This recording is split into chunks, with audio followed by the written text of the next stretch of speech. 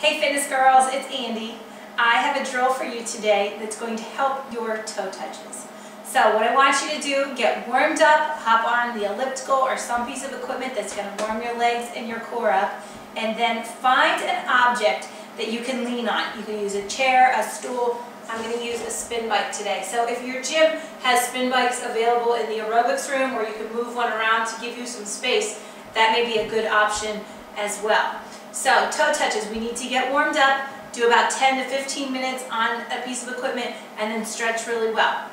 Once you find your object that you're going to lean on, I want you to do a couple more stretches, more dynamic stretches. So you're going to hold on and just give me some leg swings. Okay, I want you to get 20 each side. Okay, forward and back. Both legs. Get a nice stretch through your hip flexors and your hamstrings. After you get 20 each side, face whatever object is that you're going to lean on and do some leg swings across your body. So you're going to cross and come up. Really throw it. Make sure you're nice and loose and warm before you do this. Okay, give me 20 each side. Take it across and up.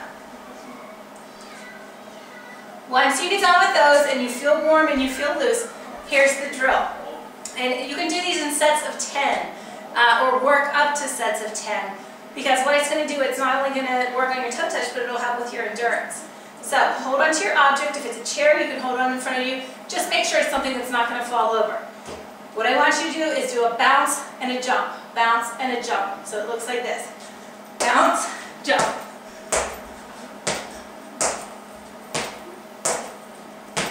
All right, sets of 10. Try to get 2 to 3 sets of 10 each time you practice them. Guaranteed in a month or two, you'll be flying high. Have a good one.